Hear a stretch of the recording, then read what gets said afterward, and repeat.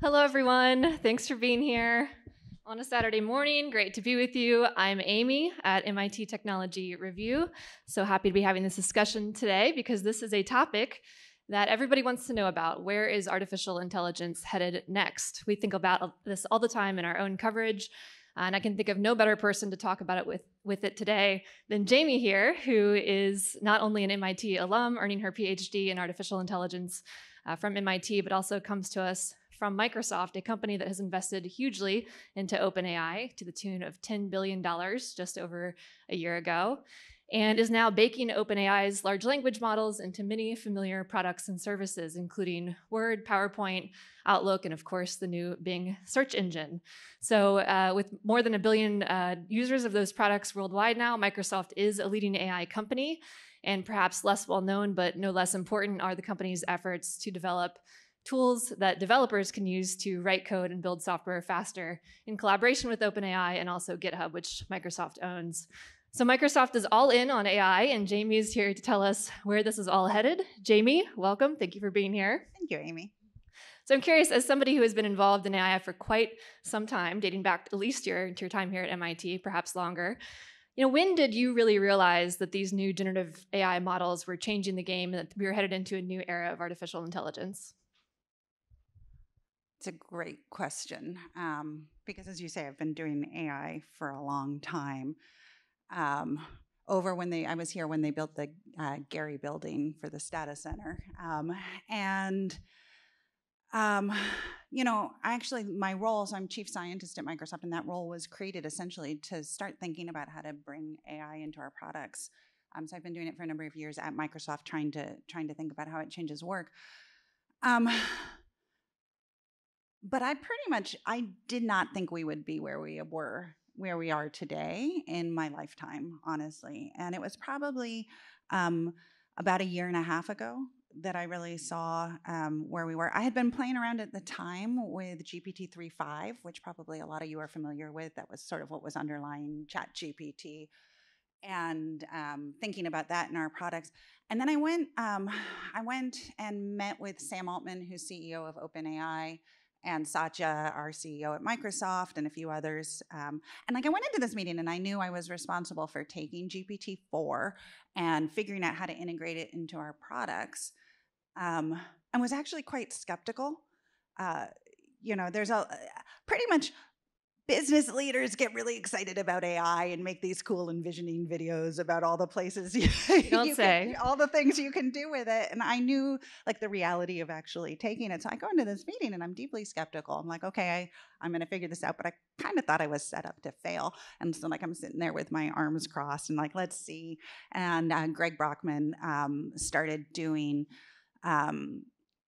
doing some demos, and I'm like, they were really cool, but you see great demos. So I was like, okay.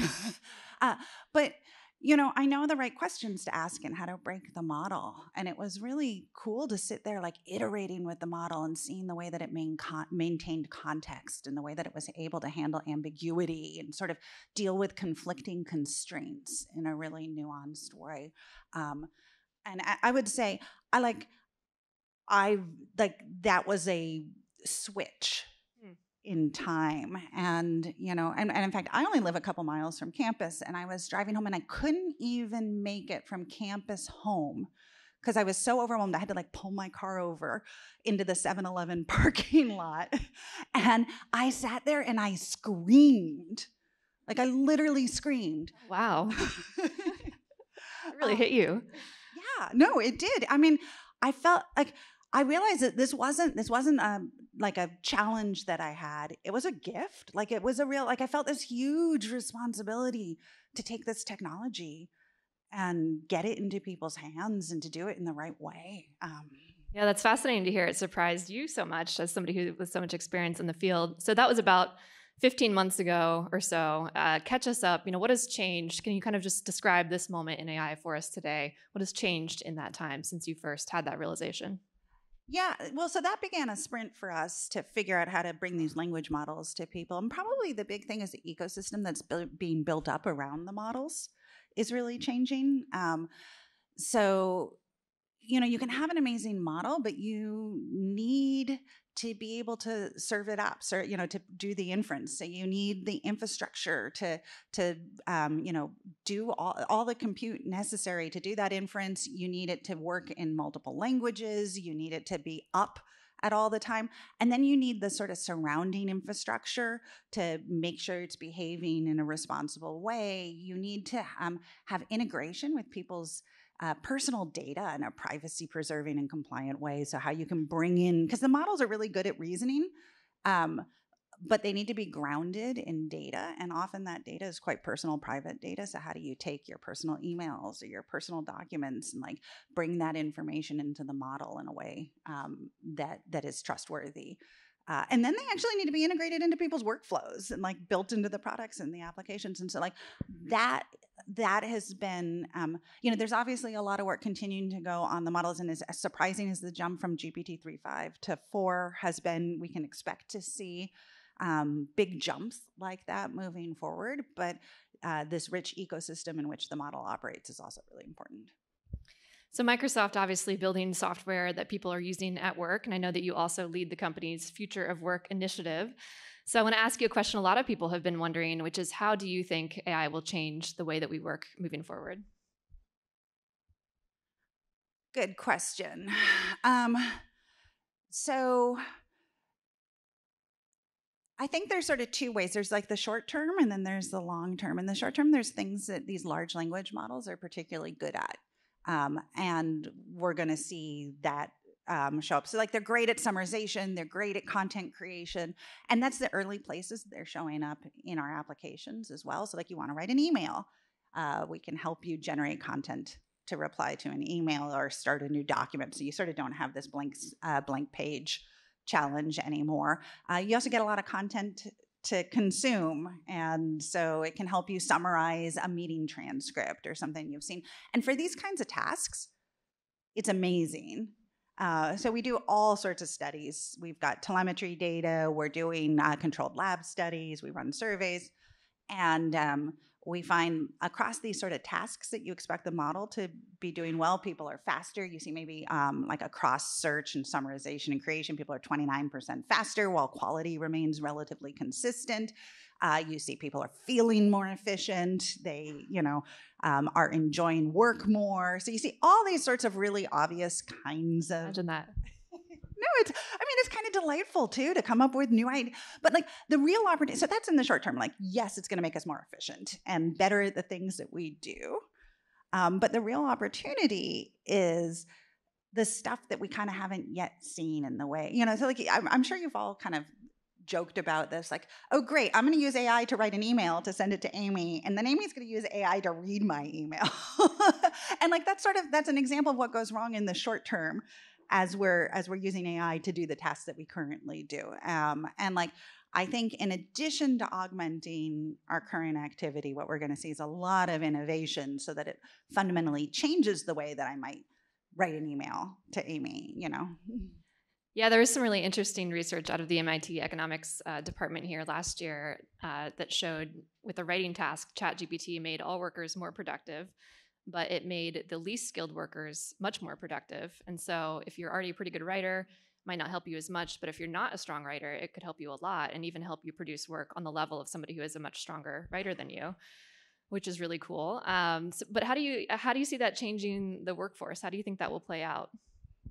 Yeah, and that's a really consistent finding. So that study was one of the first to come out. But yeah, I know that BCG, it seems like BCG, MIT, and HBS did some work that found similar things. We found similar things as well. That's like low-skilled workers are doing well. So that's a really interesting thing. Actually, code is a fascinating place where that plays out too. That coding becomes as easy as using natural language means that we can start like automating stuff we do through our language or figuring out how to explain to the computer. It's that handling of ambiguity that I was talking about, where code is very non-ambiguous and the ability to translate ambiguous natural language into code is cool. So I think that is why innovation is so important. In many ways, we're going to get all this extra time. We're going to be able to do the things that we were kind of knew about and were expecting. And actually, I put it on all of you to figure out, how are we going to use that extra time? How are we going to, like when every student can be a, B plus, A minus student just by using GPT-4, like what does that mean to build on top of that? Well, I'm curious, as somebody who's building tools for other people to use at work, kind of a meta question, but how are you using these tools yourself? What have you found them most useful for in your own work or personal life? I think that the tools are particularly useful, actually, not for these sort of efficiency gains in as much as for the provocations they can provide. So I really like the way the model helps me see other perspectives really quickly, helps me ideate and think through new things. So for example, I talked about the, so like seeing GPT-4 and then going to figure out how to integrate it into the products. In those really early days, the model, ChatGPT hadn't been released. GPT-4 was very tinted, so we were keeping it playing it very close to the hand close to our chest, and only a few people at Microsoft had access to the model. And so I had access to the model, but I had a whole team of people who were building it into Word and Outlook and Teams. And you can't do that without seeing the model, particularly because the things it could do were so unexpected. And so we would all get together on a call, and I would sit and run things. And people would be like, "Oh, will you try this? Will you try that?" And we try different things and run it through. But actually, the fascinating thing was that collaborative process of using the model was really valuable as a team. So like somebody would come in and be like, "Oh, wait, let's give it a personality," and this is where we started figuring out how to build the meta prompt for the system. And then somebody else would come in and be like, "Okay, let's try and pull in some profile information." And we started exploring how we might do personalization, and everybody gets to watch and see that and then sort of build from it. So somebody in Outlook is exploring how you might pull calendar information in to help support the reasoning, and everybody gets to see that in Teams and in Word and start learning from it. So I think that ability to sort of see things in new ways in the way that it supports brainstorming and collaboration. I want to ask you about the future of search, a topic I'm very interested in as a journalist who cares a lot about how people find information online. How do you think these generative AI tools will change the way we navigate the internet? And are there any early signs that you're seeing from the new Bing search engine about patterns, ways people are using it that you can share with us? Yeah, I mean, that's a topic that's near and dear to my heart as well. My PhD was actually in personalized search, so I love it. My application essay was about how I wanted to turn the internet into an oracle for all knowledge. I didn't think that we'd have done that so well. I thought I was bolder than I was. It's amazing to think about how to integrate search. Actually, a lot of the work I was doing was I was interested in personalization. I was interested in refining. Did a lot of the early learning to rank work. And, one of the things that we really saw, so search engines had all these kind of constraints on them. If you get a search result, even delayed 100 milliseconds, so people can't perceive 100 milliseconds. It's just a tiny fraction of a time. But if search results are 100 milliseconds slower, you actually think the results are worse.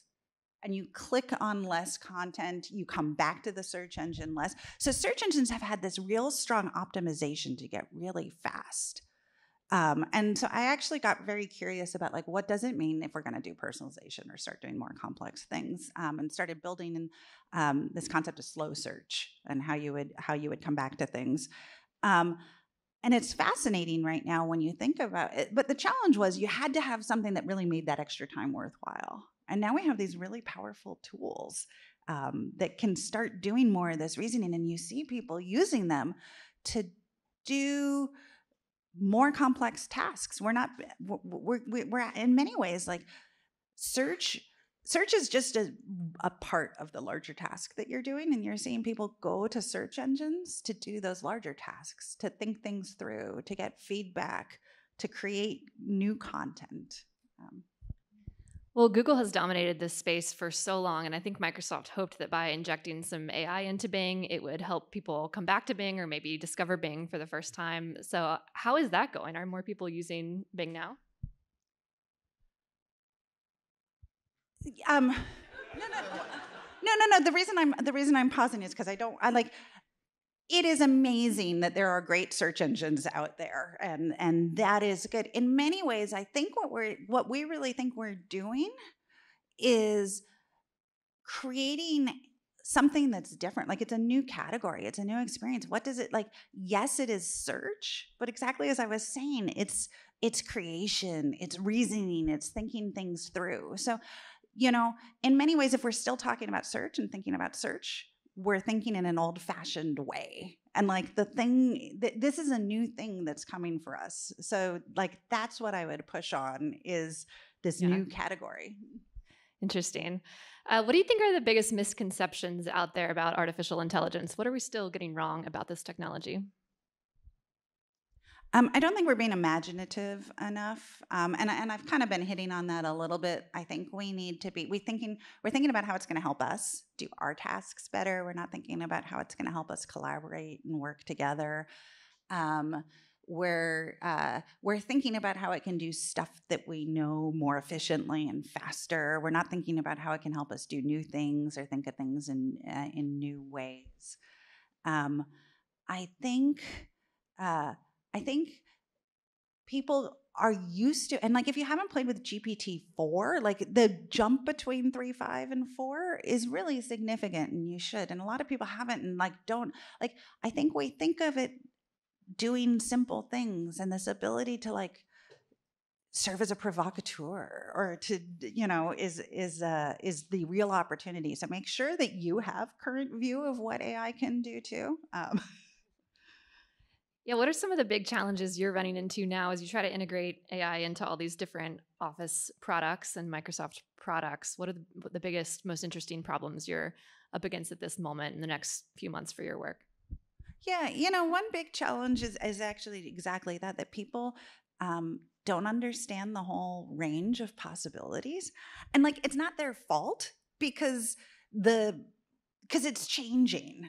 Like, and so it's very hard to be creating something that is evolving as it's being used and that people are learning how they use it. It's a real socio-technical problem, actually, where the way people are using the technology is going to shape the way that it evolves, and like that technology is going to shape the way that we do it. And like, how do we get that to go in a successful direction? Like, that's really hard. Yeah, that's so interesting. Well, we've just got a few minutes left here. I do want to ask you if you could make a prediction for us about what the next few months in AI might hold. I know, tricky question. But yeah, what are there any trends or major developments that you expect to see or that we should all be watching for in, say, the next 6 months? That's funny, and I laugh about the next few months, but honestly, like things are moving so fast that like they might as well be forever, So, I guess if just to make a concrete prediction, I think we're gonna start seeing language models ask us questions. So in many ways, right now the models are very human driven, and we will sit and say, but like that ability to like pull out more knowledge from people and figure out what's in your head and help you bring more to the table feels like a real opportunity. That's exciting. Okay, last question. We have a lot of people here in the room today who are perhaps starting out in the field of AI. Do you have any advice for folks for navigating a career in a very fast-moving, fast-changing space?